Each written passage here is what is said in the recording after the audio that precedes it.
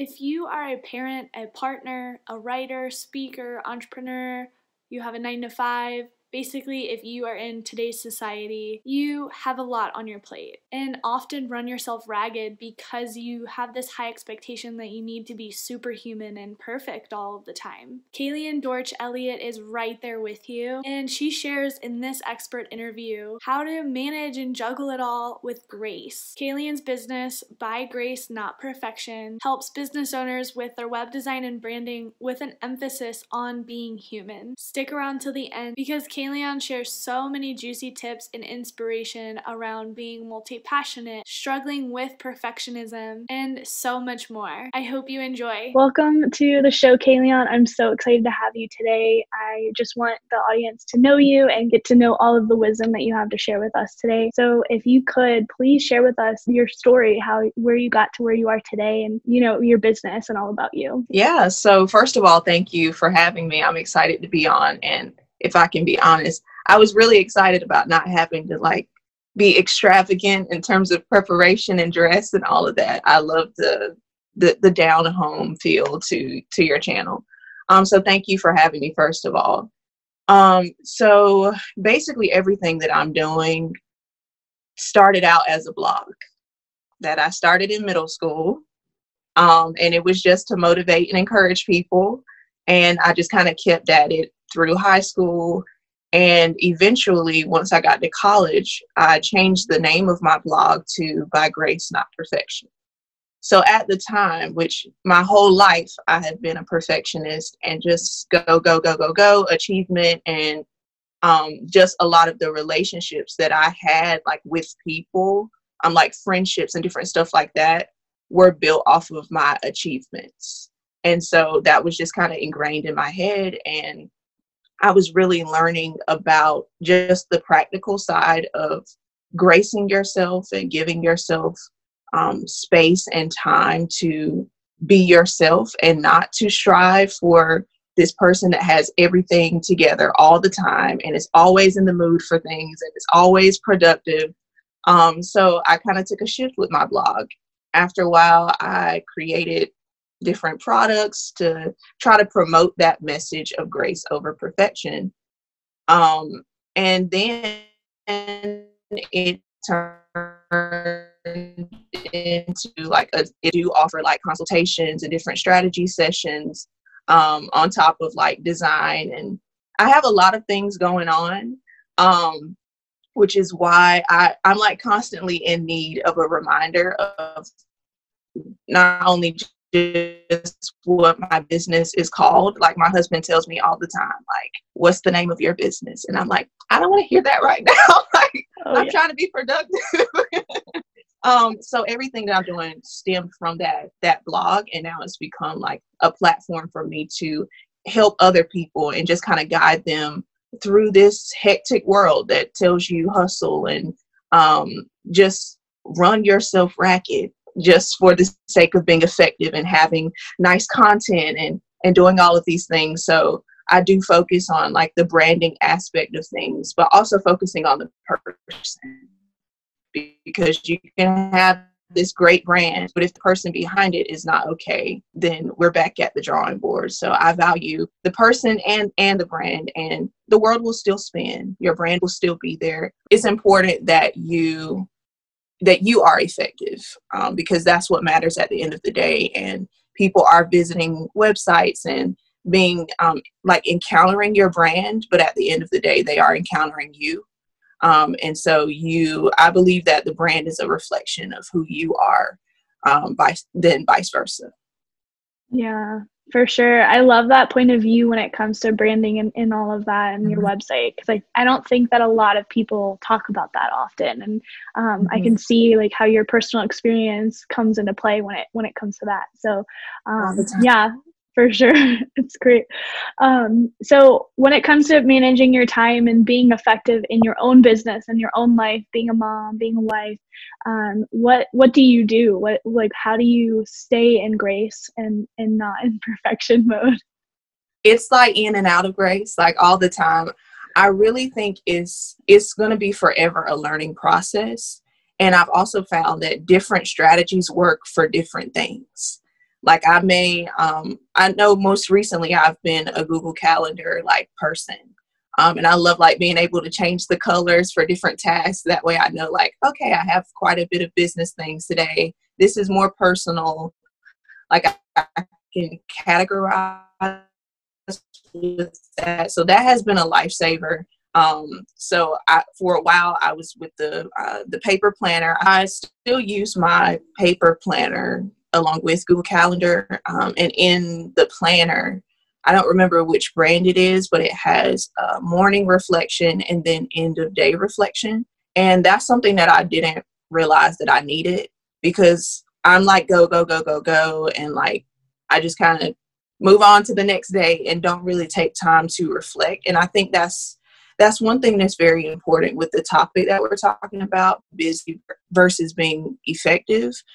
Because if you never take the time to process, okay, this is what I did today, this is probably something that I could have done better, and not necessarily beating yourself up about it, but actually acknowledging like, okay, well, maybe I spent a little too much time on social media. Maybe I took a break during my work schedule to do laundry, like when I could have just still dedicated that time to work, and laundry can wait.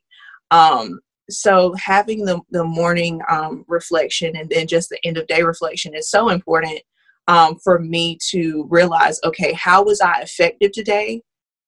And how was I just kind of doing stuff like that is things that I need to do, but maybe it could have waited until a later date. But maybe I felt like the more that I do, the more at the end of the day, it'll look like, yeah, I was productive.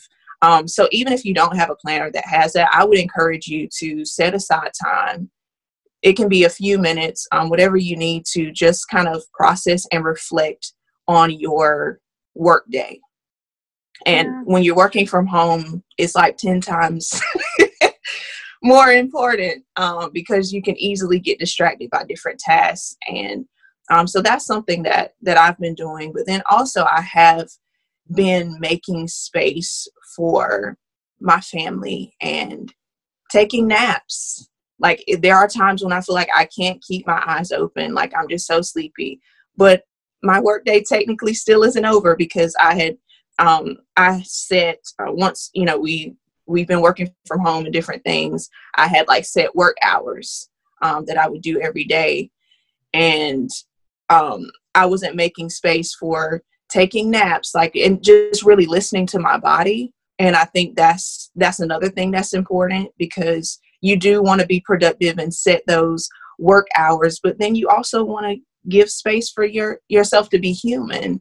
Like sometimes you're tired, sometimes the day before was just a lot and you just need to rest. And so for the past 2 weeks, but I think it was the week before last, my body was just really telling me to rest. Like I was having headaches, which I haven't had in a long time. I was just really tired. Like I just wanted to nap all the time. And it was beyond just, you just want to relax. Like my body was tired, and I ended up having to reschedule this interview, and a few other things as well, which was hard for me because I would typically feel like I failed, or I should have maybe I should have known this when I scheduled it. But you can't go off of that. And so that's where, grace comes in, and just giving yourself that space, because things will come up, but it's about your health. Like I wouldn't have been on this interview being able to interact like this if I had just like, I have a migraine, but I'm still going to push. And you get what I'm saying? So you're being busy, you're getting the task done, but you're not being effective. You're not showing up with your whole self, which is important. So I've been making time to listen to my body, and everything else will adjust from there.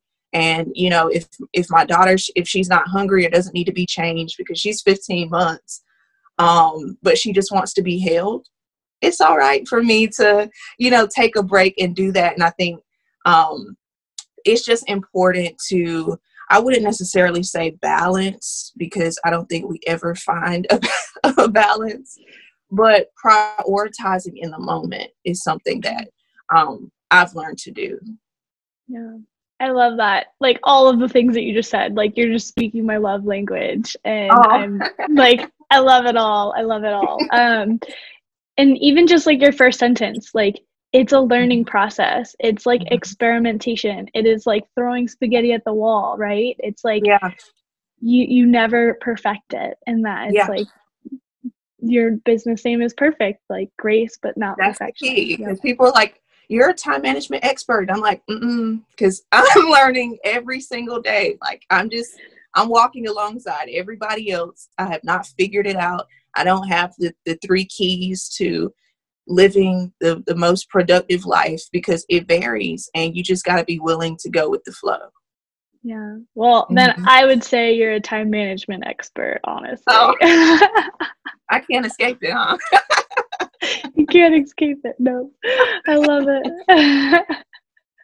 So, how do you like what is your current mindset around time and around productivity? You know, I know we've touched on it, but if you could make it a little bit more concrete for us. Yeah, I would say that I really focus on what whatever I'm doing is serving. And that's kind of how I base like my priorities, especially when it comes to work. So because I'm always having ideas, and I think that's just one thing about being a creative. Like, you have all of these different ideas and you want to do them all at one time. But I sit and sometimes I write it down. Sometimes I just think, what need is this serving? And is that a need right now? And so right now, for example, my business is more geared towards the design, the web design, the branding, and different things, because that's a need. People are moving online. Things are virtual now. People are rethinking some of their business strategies and not really sure how to navigate this virtual world if they weren't there before, and trying to establish this online presence. So that's a need. While I may have other business ventures and different ideas, that's the need right now. And so I've kind of thrown the target audience thing out the window, which I'm sure like marketers and things are cringing right now. I haven't completely thrown it out the window, but I will say I haven't been as locked down, because I think it kept me from being as effective as I've seen my business being recently. Because my business, since its start last year, January, has just shifted according to the need. So for a season, my business was very NICU advocacy related, because my husband and I spent time with our daughter in the NICU after she was born prematurely, and I was looking for ways to advocate, and I came out with different NICU products and different things like that. And it dealt with time management and self-care and things like that. But I wouldn't necessarily say that was my business's target audience forever. And I still do the advocacy and different things, but my business has really shifted according to the need. And I think that's one thing that probably makes BGNP so unique, because it's not one set, thing. But I have learned to adjust with the need and serve that particular target audience for that season very well. And then when it's time to, shift, you can still have those things available and still interact, but don't be afraid to shift your target audience and to serve a different audience now based on the need.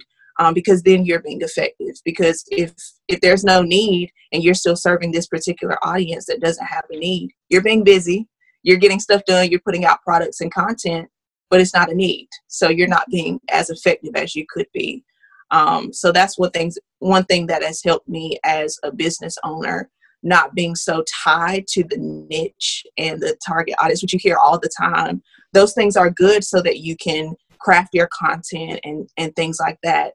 But to where you will sacrifice a need just for, relevancy and congruency and symmetry, that doesn't always work. And especially now, things can just change at any moment. So you have to be flexible. And I think people appreciate that when you're not so closely tied to a certain look of your brand.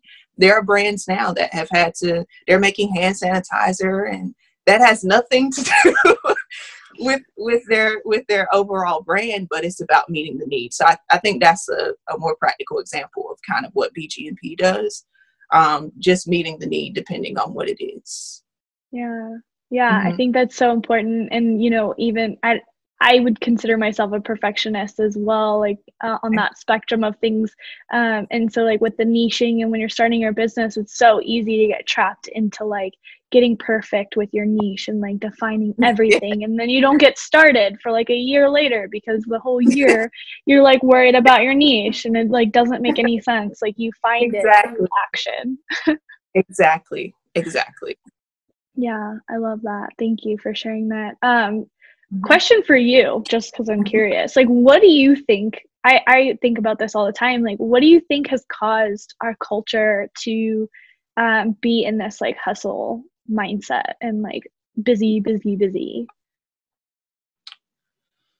I don't think that's a really hard question because I don't think it was just one thing or even something we can really pinpoint. But I will say just one observation. I probably think it's something that's ingrained in us. I think, first of all, we're very competitive. Like you have that, what is it? Survival of the fittest. Do you remember that? And that has been something that has been forever. So I think it's something that, for whatever reason, is ingrained in us. It's about survival and it's about competition. And we're trying to now collaborate instead of, compete because we have to come together, during this time. But I do think it's just, I think we all have that inner perfectionist, whether it's go, or maybe just not doing anything because I feel like if I do something, I'm not going to do it perfectly or it's not going to be good enough, so I won't do anything. So like, I think even when it comes to procrastinators, there still is a side of perfectionism because it's avoiding things because of this, like, I don't know if it's going to be good enough for some people, not all people. But I think it's just something internal that we just all deal with and we all want to be accounted for and feel like we matter or have contributed something to the world. Because like my husband is always reminding me, like, you're 22. Like, it's okay if you're not changing the world right now. And like, I think we are just so ingrained, like with legacy and what are we contributing to the world? Do we matter? So I think that really drives that hustle and, because it feels good to have someone speak well of you or to get an award or, do all of these things. So I think it's just something that's ingrained. Yeah, I love that observation for sure. And I think that it allows grace to even be there, right? Because it's like you and I are, I would say recovering perfectionist or whatever you want to call it. But it allowed, like, just knowing that it's hundreds of years of like, evolution and all of that, like that allows space to be like, oh, it's not totally my fault either. I don't have to blame myself for being so attracted to it. I'm not alone in it. Like everybody struggles with it. And so I know one thing with the business and when it was a blog, a lot of times, I grew up in church. My dad is a pastor. And so grace was strictly limited to a religious setting and grace in terms of like salvation. And so I wanted to present grace in a light that applies to everyone because it does. And we don't just for, how, my faith, we don't just need grace for salvation, but we need grace to survive. Like we all need to grace ourselves. It's something that is very practical. And I think a lot of times it's like really over spiritualized. And so I wanted to make it something that's very practical. And I've seen like people that aren't, religious or, aren't affiliated with a certain type of faith. They have gravitated because they're like, I need that message. And that's what I want. Like, whether you see a scripture verse, whether you don't, I believe in like really acting it out. And I have just seen the fruit of that, just in interacting with everyday people, because it's a message we all need. And so Yep. just presenting grace that applies to everyone in every context, no matter where you are, was really one of the main drives of this message. Yeah, I love that Mm-hmm. so much. Thank you. Yeah. Thank you. One last question. Yeah. Where could someone find you if they would love to learn more from you on, web design or any other future business ideas or ventures? Where could they find your message and how to work with you?